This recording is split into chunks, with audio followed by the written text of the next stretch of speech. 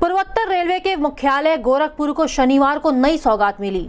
Gorakhpur Anand Vihar terminal तक जाने वाली हमसफर एक्सप्रेस जो कि पहले 3 दिन चला करती थी, अब 7 दिन के लिए कर दिया गया है। इस मौके पर भारत सरकार के रेल राज्य मंत्री एवं संचार मंत्री स्वतंत्र प्रभार मनोज सिन्हा, गोरखपुर के सांसद प्रवीण कुमार निषाद, महाराजगंज के पंकज चौधरी, जगदम्बिका पाल, नगर विधायक डॉक्टर राधा मोहन दास अग्रवाल, बस्ती के सांसद हरीश द्विवेदी सहित अन्य भाजपा के कार्यकर्ता एवं रेलवे के अधिकारी मौजूद रहे। हम अपने दर्शकों को बताते चलें कि पहले यात्री हमसफर एक्सप्रेस से गोरखपुर से आनंद विहार टर्मिनल तक हफ्ते के मात्र 3 दिन चला करते थे, जो कि अब जनता की मांग पर 7 दिन के लिए कर दिया गया है। गोरखपुर को मिली नई सौगात से कई यात्रियों के चेहरे खिले। गोरखपुर न्यूज से इस बारे में बात करते हुए कई यात्रियों ने अपनी प्रतिक्रिया कुछ इस प्रकार से दिया।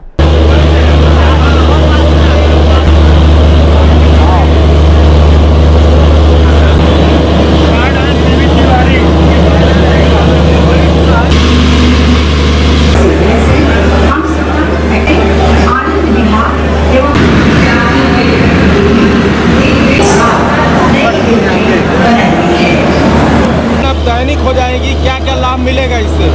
लाभ ये कि यात्री जो है गाड़ी का वेट कर सकते हैं या गाड़ी को वेटिंग करती थी वो वेटिंग कम हो जाएगी। इससे जो है रेल को साथ हमसफर कैसा रहेगा सफ़र? बहुत अच्छा रहेगा। पहले 2-3 दिन था, अब लगातार चलेगी। बिल्कुल, गोरखपुर से दिल्ली के बीच में बहुत ही कम ट्रेनें हैं। रोज चलेगी, रोज चलने से जरूर फायदा होगा सबको। सुविधाएं आपको कैसी मिली? इसके पहले भी आपने कभी सफ़र किया था? काफ़ी साफ सुथरा लग रहा है। अभी तो नई ट्रेन है, देखते हैं आगे मेंटेन रहती है नहीं। हमसफर के 7 दिन चलने के साथ साथ 7 नई लिफ्टों का भी लोकार्पण मंत्री मनोज सिन्हा के द्वारा किया गया। इस कार्यक्रम की शुरुआत सबसे पहले मनोज सिन्हा का स्वागत करके किया गया, जिसके बाद दीप प्रज्वलित कर कार्यक्रम का औपचारिक शुरुआत हो गई। उपस्थित लोगों को संबोधित करते हुए मंत्री मनोज सिन्हा ने कहा कि भाजपा की सरकार पूर्वी उत्तर प्रदेश के विकास के लिए कटिबद्ध है और स्वयं प्रधानमंत्री मोदी जी भी पूर्वी उत्तर प्रदेश के विकास के लिए गंभीर हैं। इसके बारे में उन्होंने आगे कहा।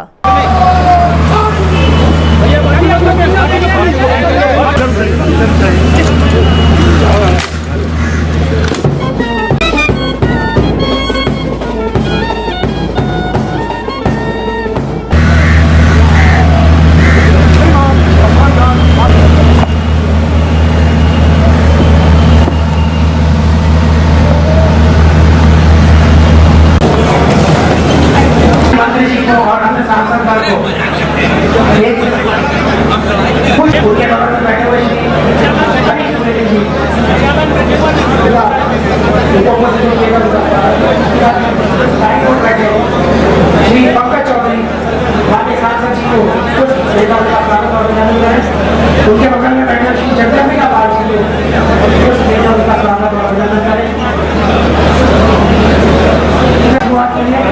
सभी हमारे प्रतिनिधि उनसे भी अनुरोध है कि मंत्री जी का इसमें सहयोग करने की कृपा करें। दीप प्रज्वलन के साथ ही इस कार्यक्रम में औपचारिक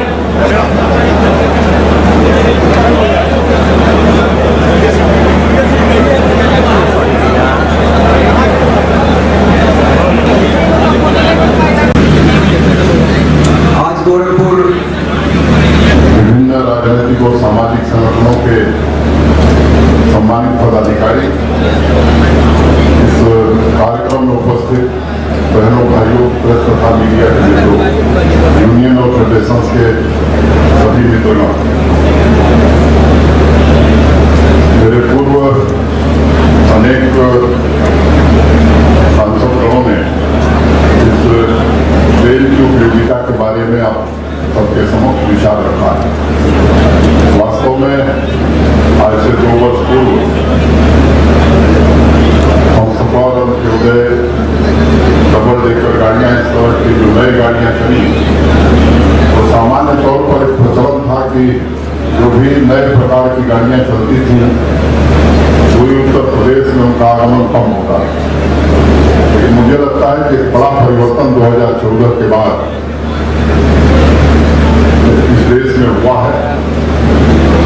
श्रीमान नरेंद्र मोदी जब देश के प्रधानमंत्री बने, तो मैं बात ये बार बार कहता हूं कि अगर में उनके भाषण को सुना होगा, तो अपने 90% भाषणों में उन्होंने पूरी उत्तर प्रदेश और पूर्वांचल का जिक्र किया और केवल जिक्र नहीं किया, पूरी उत्तर प्रदेश और पूर्वांचल के विकास की दिशा में ठोस प्रयत्न भी किए और उसी का परिणाम है। मैं बाकी विभागों की चर्चा नहीं करना चाहता, लेकिन आज पूर्वोत्तर रेलवे में एक इंच रेल खंड नहीं है जो मीटर गेज रह जाएगा, छोटी लाइन का रह जाएगा, जो था वो पूरी तरह स्वीकृत हो गया। और मैं कहना चाहता हूँ 2014 से लेकर के 2018 के बीच में पूर्वोत्तर रेलवे में जितने कार्य स्वीकृत हुए हैं, शायद मुझे स्मरण है कि पिछले 30-40 वर्षों में इतने कार्य दोहरीकरण के, विद्युतीकरण के, सामान परिवर्तन के या नई रेल लाइन के स्वीकृत हुए हैं। इसमें यदि किसी एक व्यक्ति को श्रेय जाता है तो देश के सम्मानीय प्रधानमंत्री श्रीमान नरेंद्र मोदी जी को जाता है, जिन्होंने सबका साथ सबका विकास केवल ये नारा नहीं था, वास्तव में जमीन पर उतार करके उन्होंने दिखाया है। इसीलिए तराई क्षेत्र और नेपाल से सटे हुए इलाके के लोग इस सुविधापूर्वक दिल्ली पहुंच रहे हैं। तो इस बात को मुझे लगता है कि इसका श्रेय देश के सम्मानीय प्रधानमंत्री को जाता है। सामान्य तौर पर 2014 के पूर्व उत्तर प्रदेश में विभिन्न रेल परियोजनाओं के लिए हरी जी के कर रहे थे, औसतन 1100 करोड़ रुपया मिलता था, जो इस वक्त बढ़ा करके 7200 करोड़ हो गया। सामान्य तौर पर देखें तो 2014 के पूर्व रेलवे में कुल 46-47 हजार करोड़ रुपए विभिन्न परियोजनाओं में खर्च किए जाते थे, जो पिछले साल 1.25 लाख करोड़ से ऊपर हुआ और इस साल 1,48,000 करोड़ पहुंच गया है।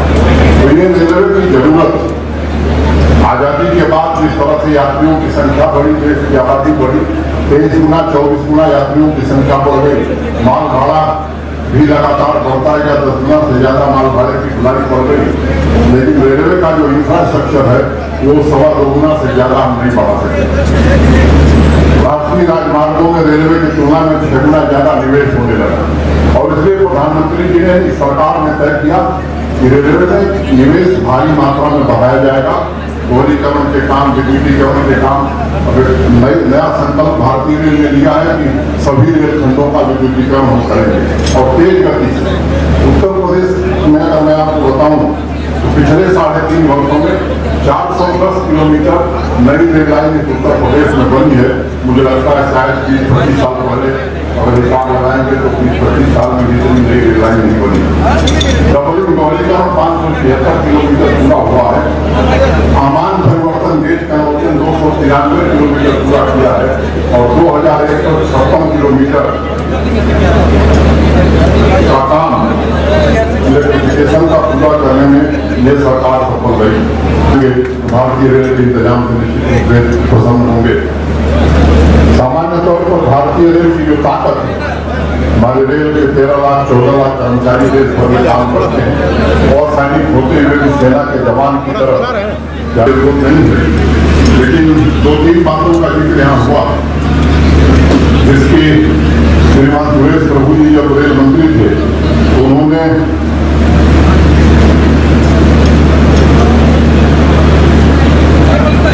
गौरी घाट सहजनवा, आप सब जानते हैं इंदारा से गौरी घाट एक मीटर गेज की लाइन हुआ करती थी, जिसके गेज कन्वर्जन नियमान परिवर्तन का काम स्वीकृत था।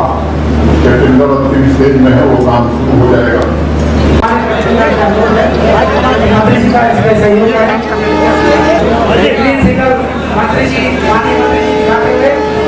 ड्राइवर ने भी अपना सिग्नल एक्नॉलेज किया और अपना सिग्नल लगाया और ये गाड़ी आज से, अब ये गाड़ी सप्ताह में आज से 7 दिन और बहुत धन्यवाद इस गाड़ी को रवाना करते हुए, इस गाड़ी का दैनिक शुभारंभ करते हुए माननीय मंत्री जी मनोज सिन्हा जी और सभी सम्मानित हमारे माननीय सांसद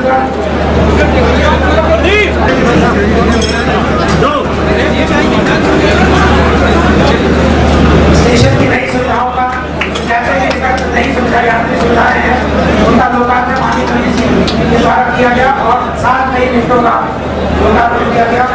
अपने उद्बोधन के बाद मंत्री मनोज सिन्हा के साथ साथ उपस्थित विशिष्ट अतिथियों द्वारा हरी झंडी दिखाकर हमसफर ट्रेन को अब 7 दिनों के लिए रवाना किया गया।